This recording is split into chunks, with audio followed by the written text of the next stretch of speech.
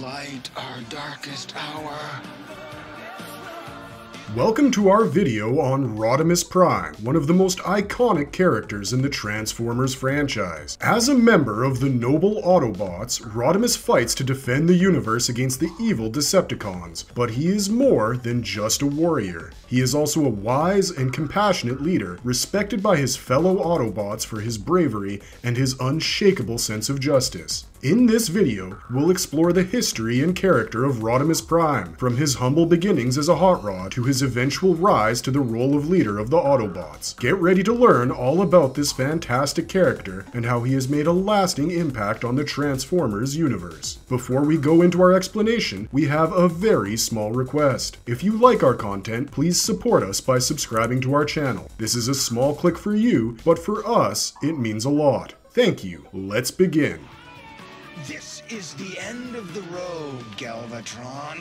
Who is Rodimus Prime? Hot Rod, later known as Rodimus Prime, is the main character of the 1986 animated film Transformers, the movie, as well as the third season of the Generation 1 TV show until the two-part final episode of the season titled The Return of Optimus Prime, during which Optimus Prime reclaims command of the Autobots and returns to being the series' protagonist. To consider Rodimus Prime, who is also Team Athena's leader, as just a wonder is an insult. Though his training sergeant, Cup, initially mistook Hot Rod for a turbocharged punk, he distinguished himself in a live-fire activity by flinging himself into the path of a projectile to save his mentor. Higher-ups took a particular interest in his activities, and he was allowed in the Autobot Academy almost 10 years before his bootcamp contemporary. He continued to amaze command in the Academy, mastering servo-to-servo fighting and a diverse array of weaponry, as well as developing the energy bow that has become his hallmark weapon. After watching him in action, some started referring to him as a chosen one, and when he emerged as the youngest Autobot who was granted his own unit, many thought he was on the fast road to becoming Magnus. Hot Rod is frequently depicted as hyperactive yet arrogant and stubborn, with an inflated sense of self-confidence bordering on arrogance. As Rodimus Prime, commander of the Autobots, he is far more mature, physically powerful, and imbued with the knowledge of prior Matrix of Leadership holders. Regardless, Rodimus suffers from a lack of confidence, frequently doubting his own actions, and feels he is living in the shadow of his predecessor, Optimus Prime. Rodimus has a habit of saying insensitive and idiotic things to individuals in distress. You're gonna ride, Dano. Ride in style. Hot Rod's debut appearance in the American cartoon series was one of the several Autobots positioned at Autobot City during the happenings of The Transformers, the movie. He participated in the Autobot Metropolis fight and rescued the city because the city would have been destroyed if he hadn't battled Megatron. When Optimus Prime perished after being fired at by Megatron, Hot Rod was heartbroken. When Galvatron, a rebuilt Megatron, targeted the city after being reconfigured by Unicron, he fled with the Dinobots and Cup. After a sequence of adventures in the worlds of Quintessa and Junk, Hot Rod rejoined the other Autobots. He hurried to Cybertron to defend it from Unicron. Hot Rod was able to get the Autobot Matrix of Leadership after confronting Galvatron within Unicron's body, as the presence of Optimus Prime was felt, saying, "Arise, Rodimus Prime." Hot Rod was transformed into Rodimus Prime by the force of the Matrix. His new form had a bigger physique, a deeper voice, and a new vehicle mode. It also obliterated Unicron's corpse, drawing the story to a conclusion with Rodimus Prime as the next Autobot commander. Arise, Rodimus Prime.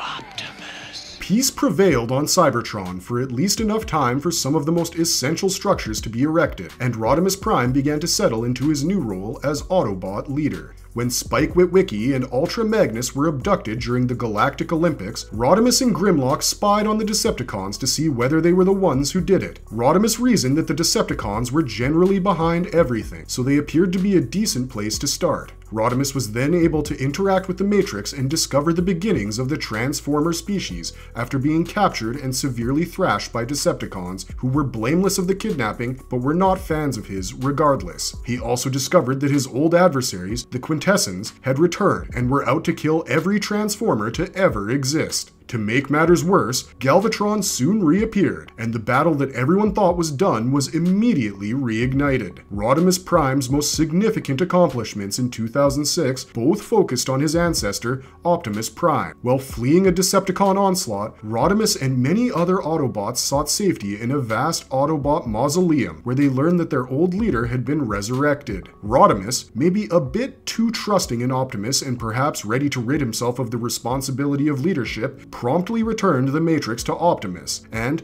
mostly to his delight, reverted to Hot Rod. His joy, however, was short-lived, as Optimus was swiftly exposed to be nothing but a quintessent puppet, sent to mislead the Autobots to a trap from which not even a single one of them could escape. Hot Rod was compelled to fight Optimus Prime for the survival of the Autobots, since he had no other choice. Although their struggle was undoubtedly won by the more formidable Optimus, Hot Rod was successfully able to reawaken his leader's inner soul. Optimus then flew his spacecraft into the center of the ambush and martyred himself, and thus saved them all after handing the Matrix to Rodimus. At least, that was how it appeared at the time. As was so frequently the case with Rodimus, things did not end as smoothly as he intended. Rather than being obliterated, Optimus had been rescued by a group of human researchers who hoped to use him as a tool against the Autobots once more, this time as the carrier of a deadly hate plague, which would force them to attack each other. Rodimus immediately made a rescue team and directed them to fetch Optimus's remains so that their previous leader might rest in peace. When the remainder of the Autobots alongside him were infected with the hate plague, Rodimus alone was able to get away unharmed, and with Optimus's still uninfected body, Rodimus returned to Autobot City and sent Skylinks to get a Quintessence to heal Optimus before risking his life to close down Metroplex well before the plague could extend to it. In the process, he was ambushed by Wreck-Gar and Ultra Magnus, succumbing to the illness and becoming infected with hatred. To end the plague, the revived Optimus had to overcome the crazy Rodimus and forcefully take the Matrix from his clutches, transforming him once again into Hot Rod, who became rational while afflicted. This time around,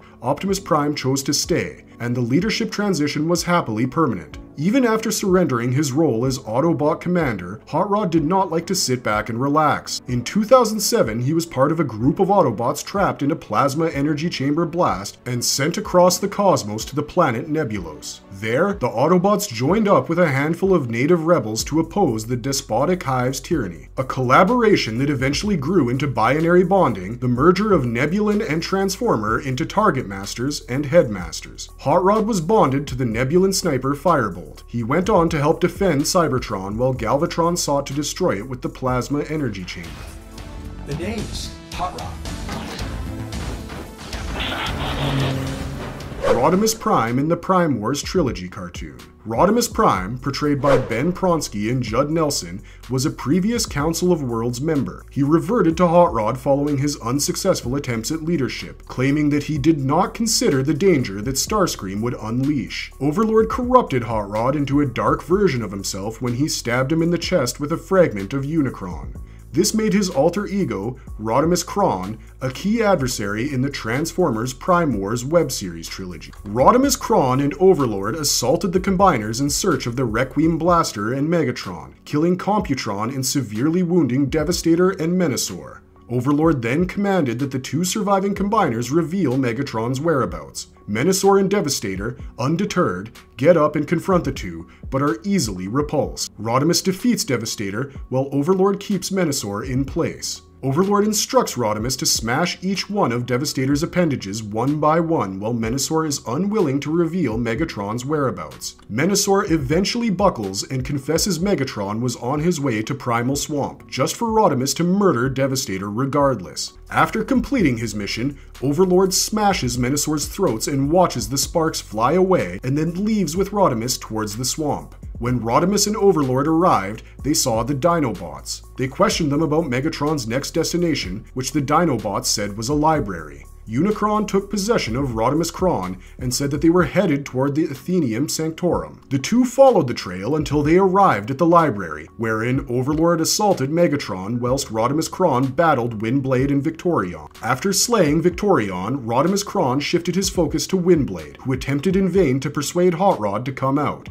When Megatron shot the Requiem blaster at Overlord, Rodimus Kron was briefly knocked unconscious. He awoke just in time to see Megatron as Prime approach and grab the blaster before departing. Rodimus Kron, now entirely possessed by Unicron, pursued him. Rodimus Kron later appeared during the fight between Megatron, Windblade, and the rest of the Autobots in Megatron as Prime. After Unicron departed his form to try to control Megatron again, he regressed back to Hot Rod. Rodimus Prime's story in various comic books. Hot Rod was among the Transformers that eventually joined Fortress Maximus in quitting the battle on Cybertron for a new world, Nebulos, in Marvel Comics Generation 1 continuity. The presence of the Autobots on the planet, however, caused social unrest, which resulted in the Decepticons being transported to the planet, and the battle continues on a lesser scale. Nebulans were bioengineered into alliances with the Transformers as a result of the technological developments made during the fight. Hot Rod had become a target master, and was connected with Firebolt, a Nebulan sniper who turned into his pistol. The Autobots eventually decided to transfer their battle away from Nebulos. They tracked a signal broadcast by Goldbug and intercepted by Hot Rod to Earth. Hot Rod, along with the rest of the Autobots of Nebulos, was quickly absorbed into the greater Autobot force present on Earth, led by Optimus Prime. On one occasion, Prime was joined by Hot Rod and many Autobots on what looked to be a straightforward operation to stop several Decepticon Micromasters from invading MacDill Air Force Base. In reality, the raid was part of a bigger plan by the ousted Decepticon leader Megatron to divert Prime and his troops away from the Ark and pit them against Megatron's contender for Decepticon rule, the formidable Scorponok. When Prime recognized the more significant threat at hand, he ordered his warriors to instantly board the ride back to the Ark. Yet, Hot Rod foolishly opted to remain by Optimus' side to fight the Decepticons. He was thus present as the newly revived Starscream appeared and began ripping through all Transformers there in the name of Megatron. He was able to attack Starscream's rebuilt Pretender shell, producing enough neural response to briefly weaken the Decepticon and give Scorponok the opportunity to strike and terminate the danger. However, the price was still steep when Optimus Prime arrived at the Ark and discovered that his loyal buddy, Ratchet, had martyred himself to help halt Megatron's ambitions. This pushed the Autobot commander into a downward spiral, which Hot Rod had to bring Optimus out of. He devised the insane plan of posing a threat using a Guardian Mark V combat robot with predictable outcomes. The robot went on to fail and harm the Autobots. Yet Hot Rod's strategy succeeded when Prime ultimately broke out of his depression and defeated the droid, saving the day. After the Guardian broke Hot Rod's hand, he needed to get a replacement, but it all ended happily ultimately, so he had no regrets. Hot Rod remained on board the Ark with Earth's Autobot warriors and was involved during Thunderwing's raid in the shuttle bay. He suffered considerable damage but was still able to continue. He was subsequently seen rushing into combat with Unicron on a hover scooter. He was also one of several Autobots that were annihilated by the Decepticons at Clo before being resurrected by the final Autobot. In an alternative future reality, Hot Rod evolved into Rodimus Prime. However, the Planet Eater Unicron succeeded in annihilating Cybertron, forcing Rodimus to lead an unsuccessful Autobot and human resistance of Earth when that dimension's Galvatron attacked and finally conquered it. Rodimus was killed during the war, and his corpse was hoisted up between the World Trade Center's destroyed towers. Galvatron came to Manhattan in 2009 to view the devastation and shoot at Rodimus's body, wanting to figure out just how many times he needed to murder him to wipe his legacy. After Shockwave's capture of Cybertron, Hot Rod decided to join an undercover Autobot cell led by Kup in the Dreamwave Comics timeline. RC, one of the cell's members, grew close to Hot Rod. Blur, Hot Rod, and Springer witnessed an inbound Decepticon shuttle taking the Dinobots from the wastelands. Soon after, the cell saved Optimus Prime from Runabout and Runamuck and returned him to their stronghold. Prime battled Blur, Gnaw, and Wheelie after waking, prompting Hot Rod, who didn't know him, to hold the Autobot commander at gunpoint. It was only after he was chastised by Kup that Hot Rod repented. After Shockwave deployed the Guardian robots upon Iacon, Prime coordinated the defense cell as well as other Autobot troops in the world in an attack on Shockwave's fortress. Fighting side by side with the Autobot commander, Hot Rod was astounded to discover that the things Kup had claimed about Prime's bravery and valor were all real. Hot Rod, Ironhide and Springer supplied cover fire. At the same time, a wounded Prime penetrated the Citadel, killing a multitude of Guardians during the act. They glimpsed the heavenly illumination of the Autobot Matrix of Leadership as Shockwave activated it, along with the rest of Iacon. While Prime and Ultra Magnus fought Shockwave inside the fortress, Hot Rod and Grimlock defeated Astrotrain and Blitzwing. They were immediately met with the impending danger of a surviving Guardian robot, which was quickly eliminated by the appearance of the Autobot High Council, Defensor, and the Wreckers. Hot Rod subsequently defeated Cup in a simulated battle scenario, utilizing techniques that, in Cup's view, would have destroyed them both if it had been reality. Only after his win did Hot Rod recall that he'd promised to accompany RC to observe an Earthbound shuttle launch,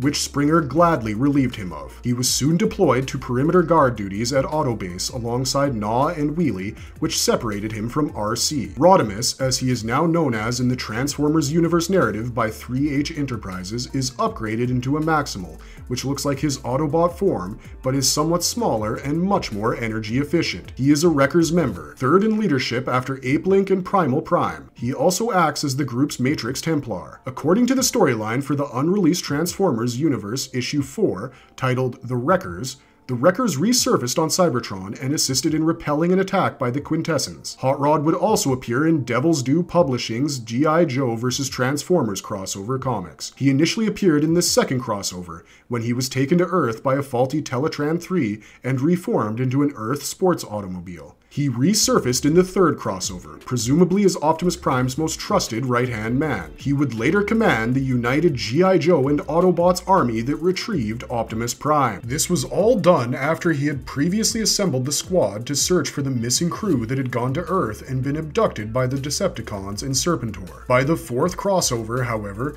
Hot Rod is forced to stay on Cybertron underneath Magnus's leadership, while Optimus Prime travels to Earth. Hot Rod appears to be in a high position of leadership here, outranking Ultra Magnus, Prowl, and Ironhide, among others, in contrast to his typical young rookie image. Years ago, in the IDW Comics timeline, Hot Rod was sent to lead a mission to the world of Kai-Aleta in order to collect a powerful relic known as the Magnificence and keep it out of the clutches of the Decepticons. The mission began well enough, with Gizmo activating a hollow matter producer to confuse the defensive systems. At the same time, the remainder of the team pursued the Magnificence. Unfortunately, everything that might go awry did go wrong after that. First, the generator failed, and then Download triggered the Magnificence's security lasers. The security systems killed Gizmo, Download, and Backbeat, while Dealer and Hot Rod escaped. Hot Rod received a call from Dealer as they approached the escape passages they had previously drilled. He had been attacked by a Decepticon assault squad and needed assistance. However, Hot Rod had been issued his own top-secret orders. The Magnificence had to be the mission's prime priority, taking precedence over all else. Hot Rod departed Kai-Aleta with the Magnificence, leaving Dealer to his fate with a sorrowful heart. Years down the line, Hot Rod discovered that Dealer never had perished on that fateful day, but was instead imprisoned at the Decepticon prison camp known as Styx.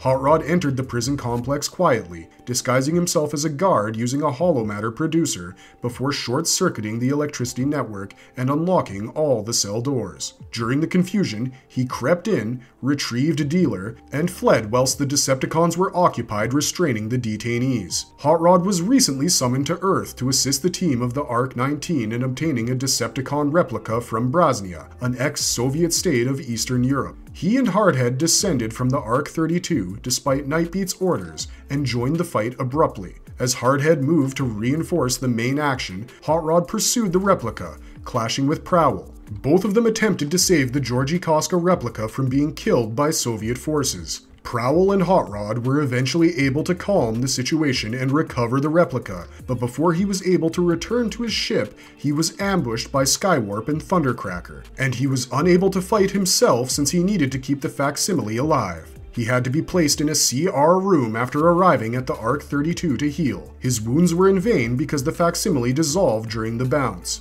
Hot Rod's buddy, Dealer, tried to persuade him to pull some connections to get him to Earth once he was fixed and reformatted as a Dodge Viper, but Wheeljack and Hot Rod were assigned the more vital duty of rescuing Ironhide. They had a run-in with the Machination's headmasters. They attempted to flee momentarily but were apprehended, and Wheeljack was rendered unconscious. Hot Rod effortlessly held his own against the headmasters, noting that they had now lost their edge for some reason. He had some assistance from Hardhead, who'd been primarily there to transport Hot Rod and the rest of them out to the Arc 32 for extraction to Garrus 9. Hot Rod refused to go because he wanted to witness the Headmaster Enigma through to its conclusion. Hardhead reluctantly let go of him. Hot Rod's search was cut short by Dealer's appearance on Earth, who gave Hot Rod orders to discover the Magnificence and utilize it to learn everything they could regarding the expansion. Hot Rod led Dealer to his secret hideout, which ended up being the world where they had discovered the gadget in the first place. As Hot Rod and Dealer approached the Magnificence,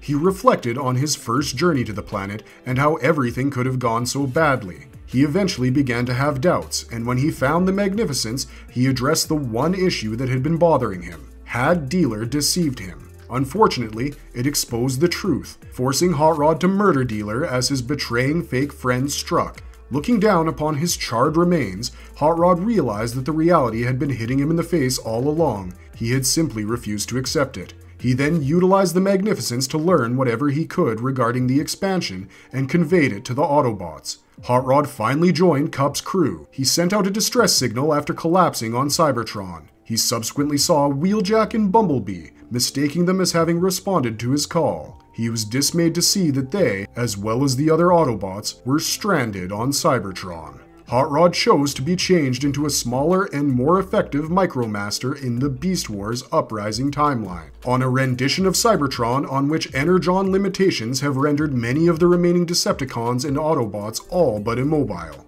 Hot Rod, who despises the corrupt system in existence, wants to improve Cybertronian society by working within the established administration. At the same time, his former friend Grimlock joins the Resistance in an attempt to overthrow the old order. Hot Rod opposed Grimlock's efforts, believing it was no better than Megatron's resistance movement that sparked the Great War, especially when his plans included using the G-Virus to turn a substantial percentage of builders into immobile doppelgangers of Galvatron, oblivious to the fact that the impacts would also disperse a multitude of Maximals, Micromasters, and Predacons. Luckily, Grimlock was deceived by a member of his own troops, who destroyed most of the infection, but not before infecting one Cybertronian.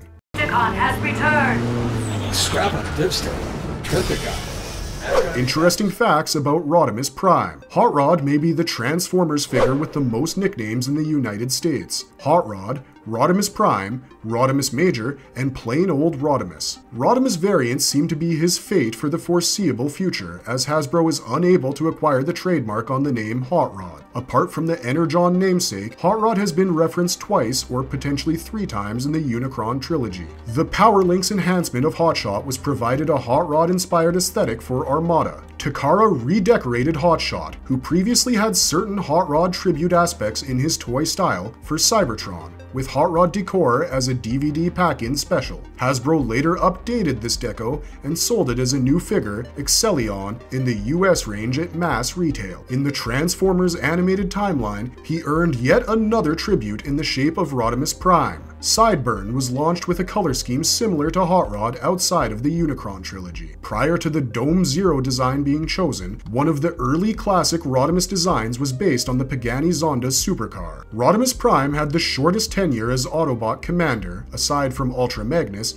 at slightly over a year. For comparison, Optimus Prime remained in this position for 8 to 10 million years, depending on whose continuity you're referring to. On the other hand, Rodimus Prime was Autobot commander for nearly 500 years in at least some iteration of Marvel UK continuity. Hot Rod does not morph in the same manner even once in the Transformers the movie. Rodimus Prime toy line, the Hot Rod Autobot car. Hot Rod, which transforms into a red race vehicle with a yellow spoiler, had been among the first Transformers toys made solely for the toy line, rather than being an acquired pre-existing toy. Hot Rod was designed by Floro Derry for the animated movie, and the toy was made from his character board. After the figurine was finished, the character board would be modified further. The toy includes 2 firearms. This toy comes in 2 varieties. The first batch has die-cast and metal feet that weren't painted, while subsequent shipments would have black plastic feet. The Hot Rod figure was relaunched by Takara in 2000 after attempting to retrofit it from the Target Master edition. Aside from that, the flame decos were now stamped rather than labeled. Hasbro launched it as Rodimus Major in 2002 as one of the Toys R Us Special Commemorative Series line. His feet are die-cast metal in both forms. Black Rodimus has the same figurine mold. Rodimus Prime, the Autobot hero. Rodimus Prime was created in the same manner that Hot Rod was. Rodimus turns from a robot and fighting station to a camping trailer and a flatbed truck like a Winnebago. The toy includes a photon eliminator weapon, as well as 2 blast shields that can be attached to each side of his movable defensive bay's weapon. During the modification, the yellow spoiler also has to be replaced and removed. There are material variances, like with Hot Rod. Original distributions had rubber tires and metal toes, but later shipments substituted both with black plastic. In 2004, the toy with metal toes and rubber tires was re-released in both the United States and Japan. This cast for the figurine was later redecorated as a Primus Lucky Draw prize. Hot Rod, the Target Master. A year after his first release, Hot Rod was relaunched with his newest Nebulan Target Master companion, Firebolt. The toy was reworked to include larger peg holes between his fists and engine block to accommodate the Target Master weapon. Later versions of this doll reworked his lower legs to prevent his thigh decals from dragging. Takara released Target Master Hot Rod around 2004 as a type of ultimate model with metal toes, as the previous models all utilized plastic, and the non-Target Master versions too photon lasers. Crystal Rodimus, the Autobot car. Crystal Rodimus was one of the first eHobby exclusives, using the reissued Hot Rod mold but made nearly entirely in clear plastics. He was only available as a pair alongside the villainous clone Black Rodimus. Rodimus Convoy. Rodimus Convoy was released in 1986 as a pull-string vinyl figurine with 4 Japanese slogans. The TV version of the Rodimus Convoy is a massively deformed version that transforms and has a rudimentary motor. He comes with a miniature replica of the photon eliminator gun that he could hold in his arms or attach to the truck's roof while in the Koro Q vehicular form. The metallic variant has a metallic flake coating for the base and a gold color for Rodimus's back wings. Fundamentally, the toy is the same. Star Convoy with Hot Rodimus. Star Convoy was relaunched in 2005 with many deco alterations, including the substitution of paint applications for the decals in use on Hot Rod. Hot Rod's Micromaster form, which is exclusively available with Star Convoy, is a reduced version of his classic toy, morphing into the same dystopian race car. Hot Rod could sit within Star Convoy's chest while he is in robot mode. Out in contempt of this court. I have nothing but contempt for this court. Marvelous Verdict. Thank you for joining us on this journey through the world of Rodimus Prime. We hope you have enjoyed learning about this fantastic character and his role in the Transformers franchise. From his humble beginnings as Hot Rod to his eventual rise to leadership, Rodimus has inspired countless fans with his bravery, compassion, and unwavering commitment to justice. His impact on the Transformers universe cannot be overstated, and he will always be remembered as a true hero. We hope you have a newfound appreciation for Rodimus Prime, and we look forward to sharing more about the Transformers and their adventures with you in the future. And if you liked our content, don't forget to leave a like and subscribe to us if you haven't already. This has been Corey Whelan for Marvelous Videos. Have a good one, be safe out there, and thanks for watching. Autobots, transform and roll out!